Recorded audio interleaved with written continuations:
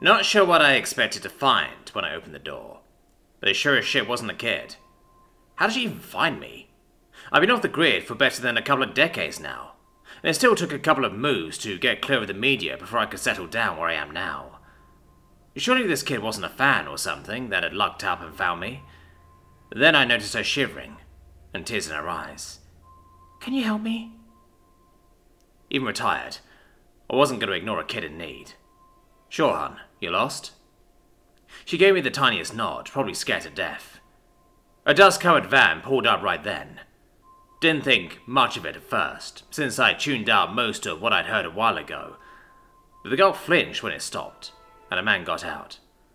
Thank God you found her. We've been looking for her everywhere. My house sits maybe half a mile off the driveway, which isn't a lot of ground if I need to cover it quickly, but far enough away to let me see people before they get close. Something didn't set right with this guy, so I peeked in the van to find another guy, with a pair of young girls sitting in the back.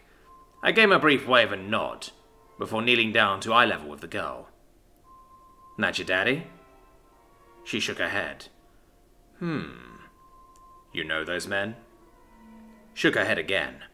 Not good. They tried to hurt or touch you, those other girls? Her eyes flared wide at that, but she dipped her head right after.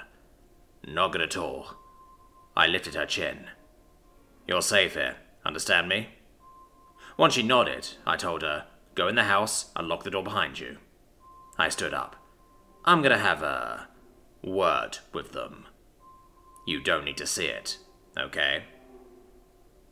One final nod, and I sent her in the house. A red light glinted off my reflection in the window. No, this was not good at all. For them.